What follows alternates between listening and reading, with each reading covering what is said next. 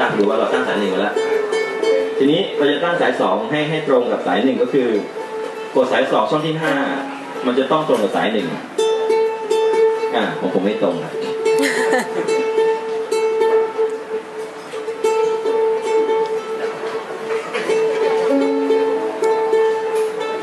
สาย2ช่อง5นะครับจะต้องเป็นเสียงเดียวกับสาย1ตรงแล้วถ้ามันยังไม่ตรงจะเป็นยังไม่ตรงสาย2นะครับช่อง5พอมาเป็นสาย3เป็นช่อง4เทียบกับสาย2นะครับเอาสาย3เทียบกับสาย2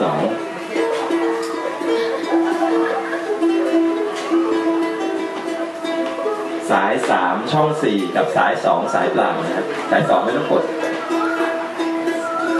โอเคครับมีคนช่วยอธิบายให้ภาษาอังกฤษให้ผมเลยนะ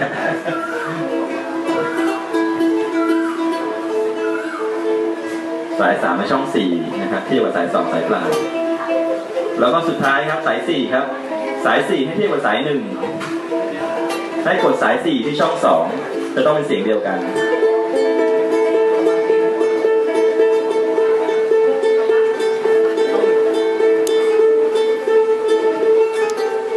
เอาใหม่นะครับอีกทีนี้ครับทบทวนนะครับสาย2ให้กดที่ช่อง5แล้วเทียบกับสาย1สาย3ให้กดที่ช่อง4แล้วเทียบกับสาย2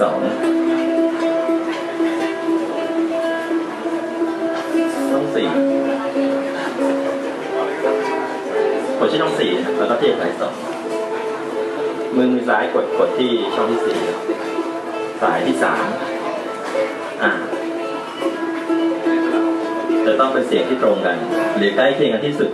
เวลาสายที่มันตรงกันเนี่ยเสียงมันจะนิ่งๆแต่ถ้าเกิดว่าเมื่อไหร่ที่สายเพี้ยนต่างกันนิดเดียวเนี่ยมันจะเป็นแววอะไรที่คือเสียงมันจะตีกันที่ครึ่งเสียงสุดท้ายก็สาย4ครับให้กดที่ช่อง2เทียบกับสาย1มันจะเป็นเสียงเดียวกัน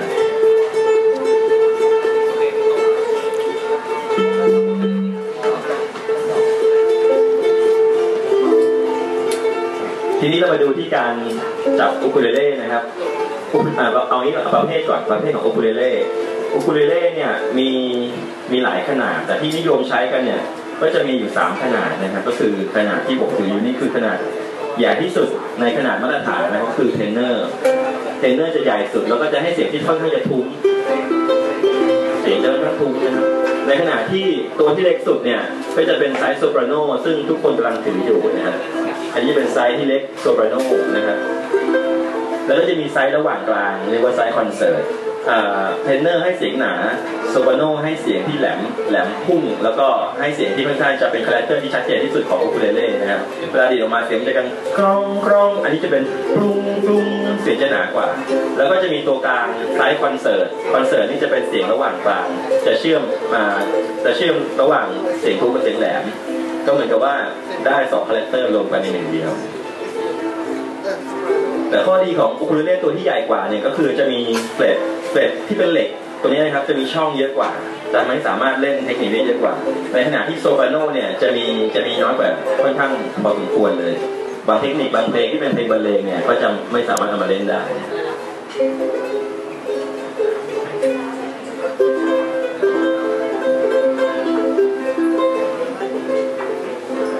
เท่าที่จะอธิบายไปง่ายๆเนี่ยอูคูเลเล่จะมี3ขนาดนะครับไล่จากใหญ่มาคือเทนเนอร์คอนเสิร์ตและโซปราโนนอกจากนี้เนี่ยใหญ่กว่าเทนเนอร์ก็มีบาริโทนแต่ว่ามันก็ใหญ่เกินไปก็จะเหมือนกีตาร์ก็จะไม่นิยมกันนะครับแล้วก็เล็กกว่าโซปราโนก็จะมีไซส์ที่เรียกว่าเป็นโซปรานิโนแล้วก็มีไซส์พ็อกเก็ตเล็กมากขนาดใส่กระเป๋ากางเกงได้เลยแต่ว่ามันจะเล่นยากเพราะว่าทุกอย่างมันจะเล็กไปหมดเลยแต่เสียงจะน่ารักดีถ้าใครมีโอกาสนี้ลองตัวเล็กๆนี่ก็จะเพลินทีนี้มาดูวิธีการจับอูคูเลเล่นะครับสมมติว่าผมไม่มีที่ห้อยแล้วกันอูคูเลเล่ถ้าเป็นไซส์เทนเนอร์เนี่ยมันใหญ่หน่อยสามารถวางที่ตักข้างขวาได้เลยนะครับแต่ว่าถ้าเป็นโซปราโนเนี่ยจะค่อนข้างเล็กแล้วก็โซปราโนเนี่ยเวลาวางที่ตักปุ๊บมันจะต่ำเกินไปให้ยกเดี๋ยวขอยืมตัวหนึ่งยกตัวอย่างให้ดูตัวนี้นี่ครับตัวมันจะเทียบกันแล้วเนี่ยเห็นความห่างกันพอสมควรเลยนะครับ เพราะฉะนั้นถ้าเอาโซปราโนเนี่ยวางที่ตักมันก็จะต่ำเกินไปวิธีการจับโซปราโนก็คือให้เอานิ้วนางเกี่ยวไว้ที่บอดี้ของมันที่เอวของมันแล้วเวลาดีดก็จะดีดแค่นิ้วโป้งกับนิ้วชี้นะ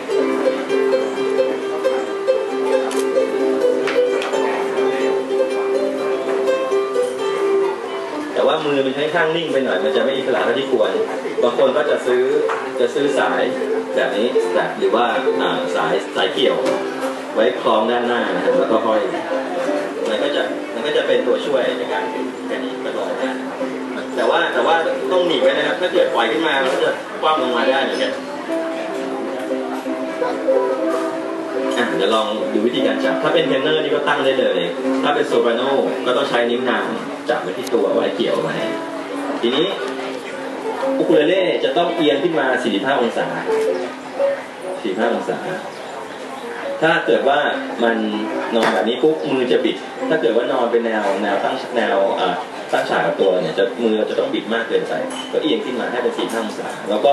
ให้หน้าอูคูเลเล่เนี่ยหันออกไปข้างนอกอย่าให้แหงนขึ้นมาแบบนี้พอยิ่งแหงนมือก็ต้องบิดเหมือนกันนะครับให้ออกไปข้างนอกมือจะอิสระที่สุดหรือบางคนอาจจะถักคอไปได้อีกให้มันเฉียงไปด้านหน้าก็จะเล่นง่ายขึ้นแต่ถ้าเกิดเรามองไม่เห็นเนี่ยอย่างแหงนขึ้นมาให้เราก้มลงไปดูแทนบางคนถ้ามาฝึกใหม่ๆเนี่ยจะหาตำแหน่งของที่กดไม่ถูกก็จะแหงนขึ้นมาซึ่งก็ไม่ใช่ต้องก้มลงไปดู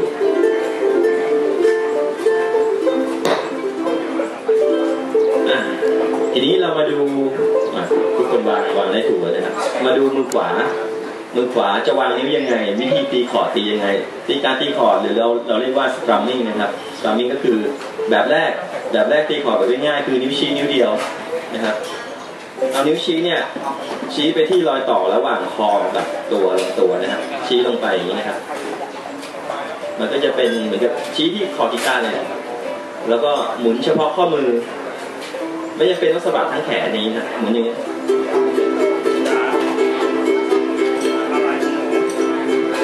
ดีดขึ้นลงหมุนข้อมือนี้นะครับหมุนข้อมือเฉยถ้าเกิดเราขยับทั้งแขนเนี่ยบางทีจังหวะบางทียกมือสูงไปเราก็ดีดกลับมาช้าลงทำให้จังหวะไม่ตรงหรือว่าบางทีเราขยับมือน้อยไปอย่างเงี้ยมันก็จะกลับมาเร็วเกินจังหวะทำให้ความสม่ำเสมอของจังหวะไม่ค่อยดีไม่ควรแต่ถ้าหมุนข้อมือเนี่ยมันจะนิ่งกว่า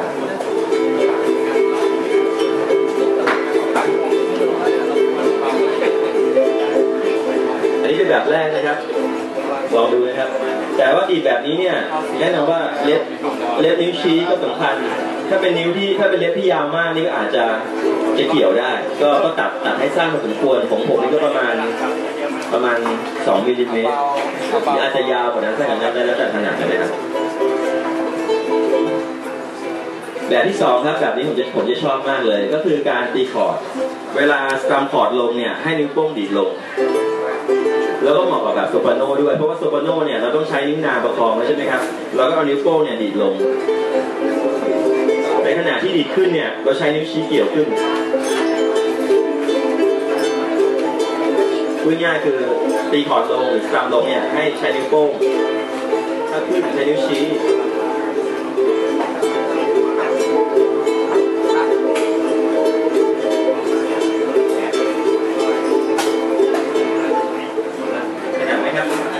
โซปราโนเนี่ยอาจจะต้องใช้นิ้วโป้งกับนิ้วชี้นะครับแต่หรือว่าถ้าเกิดว่าเรามีอูคูเลเล่อยู่ก็ใช้นิ้วชี้อย่างเดียวก็ได้ออกไหมออกครับได้ครับถ้าเสร็จแล้วบอกพี่นะเดี๋ยวพี่จะเล่นตรงนี้ทีนี้มือซ้ายครับมือซ้ายวิธีการเริ่มเอานิ้วโป้งเลยครับเอานิ้วโป้งแตะไว้ที่หลังคอกีตาร์ใช้ด้านแบนของนิ้วนะครับแตะที่หลังคอกีตาร์บางคนจะเอานิ้วขึ้นมาด้านบนนี้เลยก็ได้ไม่ผิดแต่ว่ามันก็จะทำให้เราเล่นเทคนิคบางเทคนิคได้ยากขึ้นฝึกเอานิ้วโป้งแตะไว้เลยนะฝึกเบื้องต้นก็ฝึกแบบนี้ไปก่อนแล้วเสร็จแล้วก็นิ้วอื่นๆเนี่ยให้พยายามอยู่ตรงตามช่องของมันในขณะที่เป็นเส้นตรงแบบเดียวกัน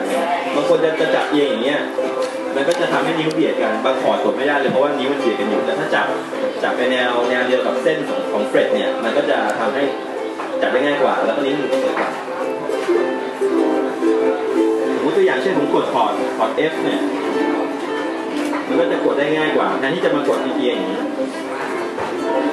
จะวางนิ้วได้ยากกว่าใช้ด้านปลายนิ้วนะครับกดลงไป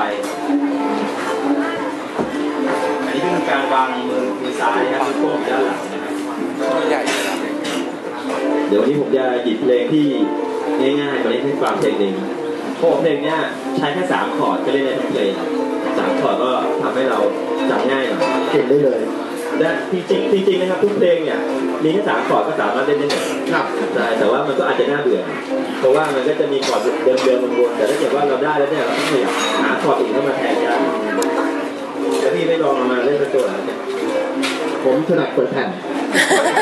อาชีพผมเป็นดีเจแผ่นญี่ปุ่นหรือว่าฝรั่งได้หมดได้มาได้หมดแล้วพอได้หมดไปยืนได้ไหมก็ไอ้นู่นมันมีเยอะนะเอาครับทีนี้เรามาดูกันว่า3 คอร์ดที่จะเล่นเนี่ยมีอะไรบ้างนะครับคอร์ดแรกกดง่ายมากเลยคอร์ด C คอร์ด C เนี่ยให้ใช้นิ้วกลาง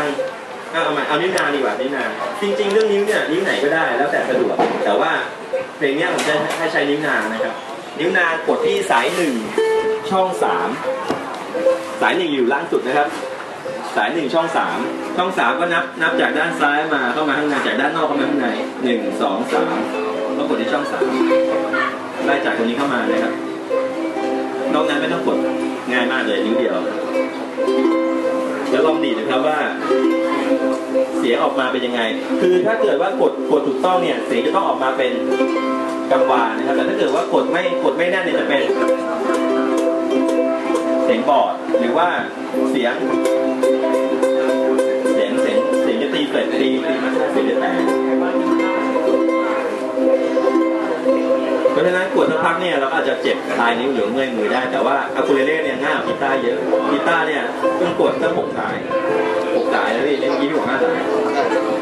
แต่ว่ากดมากๆเนี่ยสายเหล็กด้วยแข็งด้วยจะเจ็บนิ้วมากกว่าอะคูเลเล่นี่เริ่มต้นง่ายมากโดยเฉพาะเหมาะกับเด็กบางคนจะเรียนกีตาร์คลาสสิกเนี่ยเรียนไปสัก2 สัปดาห์นี่ก็ท้อแล้วแต่ว่าถ้าเป็นอะคูเลเล่เนี่ยจะง่ายกว่าอันนี้คือคอร์ด C คอร์ด C นะครับจำตำแหน่งไว้นะครับเพราะว่าเดี๋ยวเราต้องเล่นคอร์ดนี้ด้วยสาย1ช่อง3ลองดีดคอร์ดดูครับ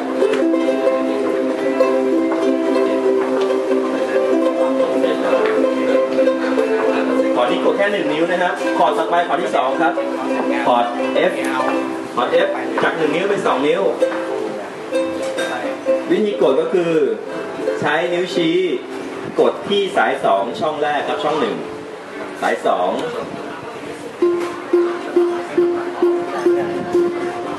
ช่อง1นะครับแล้วก็นิ้วกลางกดที่สาย4ช่อง2ปัญหาก็คือว่าเวลาเรากดที่สาย2หรือสาย4เนี่ยสมมติว่านิ้วเรากดสาย2เนี่ยมันมักจะไปโดนสาย1ด้วยแบบนี้นิ้วกดสาย1แต่ไปโดนอีกสาย1ก็ทำให้เสียงบอดได้เพราะฉะนั้นนิ้วจะต้องเป็นลักษณะแบบนี้ครับงอแบบนี้ครับเพราะฉะนั้นการจับแบบใช้นิ้วโป้งแต่ด้านหลังจะช่วยได้เยอะกว่าแต่ถ้าสมมติว่าเราเอานิ้วโป้งขึ้นมาเนี่ยนิ้วมันก็จะล็อกของมันเองมันจะไม่ค่อยสะดวกสาย2ช่อง1กับสาย4ช่อง2ลองดีดดูนะครับ2 คอร์ดแล้วนะครับตอนแรกคอร์ด C ขอคอร์ด C นะครับลองดีดคอร์ด C ตามเลยครับคอร์ด F คอร์ดที่2คือคอร์ด F นะครับข้างหลังมองเห็นไหมเห็นนะครับ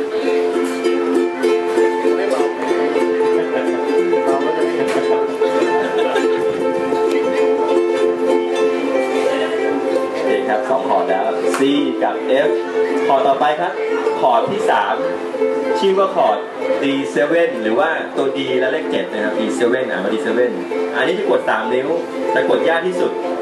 แต่ว่าวิธีเปลี่ยนเนี่ยให้ฝึกจากคอร์ดC จากคอร์ด F ไปคอร์ด F ที่กด2 นิ้วเนี่ยเราก็ให้นิ้วชี้อยู่กับที่นะครับแต่ว่าขยับนิ้วกลางลงมา1 สายเป็นสาย3ช่อง2ถูกต้องครับใช่ครับ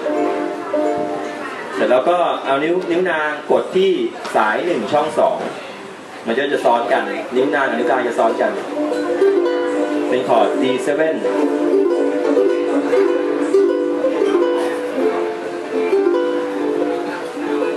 อร์ดที่มีทั้งหมดก็จะเป็น C F จาก C ไป F ก็เหมือนกันครับ C กดด้วยนิ้วนางใช่ไหมครับพอ F ปุ๊บเอานิ้วชี้กับนิ้วกลางตามลงมาเลยแล้วก็ยกนิ้วนี้ขึ้นยกนิ้วนางขึ้นแล้วพอเป็น D7 ปุ๊บนิ้วชี้อยู่กับที่ดึงนิ้วกลางลงมาพร้อมกับนิ้วนางอันนี้จะช้าหน่อยเพราะว่าเวลาเราหัดใหม่ๆเราจะสั่นนิ้วไม่ได้เพราะอีกนิ้วนึงลงเราจะขยับนิ้วกลางนิ้วนางขยับพอจะขยับนิ้วกลางนิ้วชี้ยกไปอย่างเงี้ยเราจะสั่งงานไม่ได้แต่ว่าพอฝึกไปสักประมาณ 2-3 วันเดี๋ยวนิ้วจะไปเองนะครับจาก F ไป D7 พอเล่น3 คอร์ดนี้ได้ก็เล่นวนไป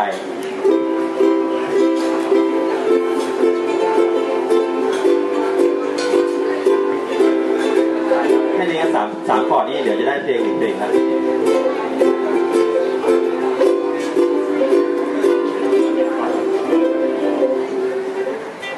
มีใครสงสัยในเรื่องคอร์ด3 คอร์ดนี้ไหมครับอยากจะถามว่า